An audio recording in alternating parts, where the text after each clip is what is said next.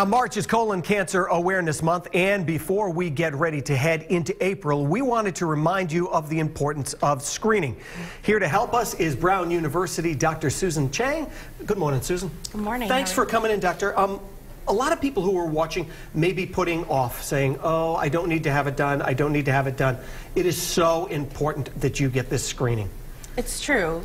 Colon cancer is still a big problem.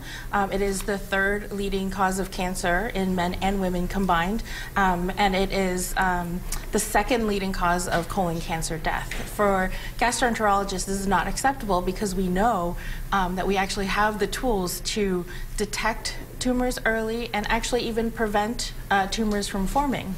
And it's easy. The test is easy. People get freaked out.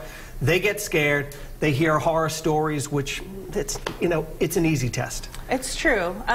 Over 25% of patients who are eligible for colon cancer screenings have actually never gotten one, and it's because they're nervous about the test. So our goal today is actually to talk about some of the aspects that make people nervous and hopefully diminish some of their fears. So talk about the tools that are actually used.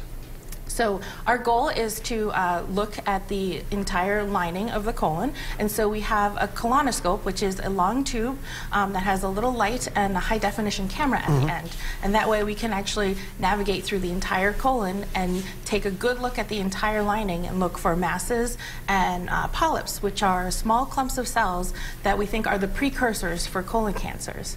The major advantage of this test is that when we're in there, we can directly visualize these polyps and take them out at the same time. Right. And that can reduce your overall lifetime risk of developing colon cancer. And save a lot of lives as well.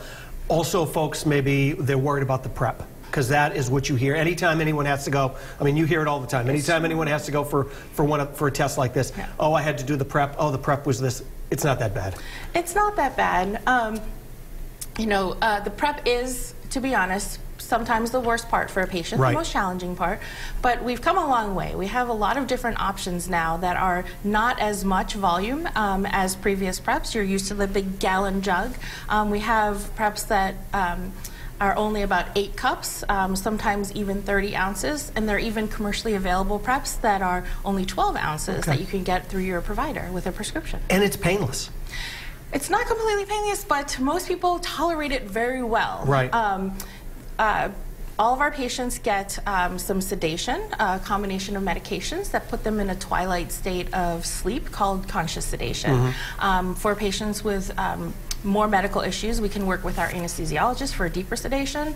But honestly, there are people who have the procedure done without any medications at all and do just fine. And do just fine. Now, what is the age that you say you must have it done by this age? Right now, the guidelines recommend that for an average risk patient that you start at the age of 50. But what happens if you have, if in the family there may be some, signs of it? So if you it? fall into one of the higher risk groups, which are people with a family history of colon cancer or colon polyps, some patients with genetic syndromes or inflammatory bowel disease, and even some special populations like African Americans, we actually recommend earlier screening. So for African Americans, we recommend starting at 45. If you have a family history, we recommend starting at the age 40 or even 10 years before the earliest age. All right, very good. Thanks so much for coming in today, Doctor. Now, for more information from Brown University on colon cancer screening, you can head to rhodeshow.com.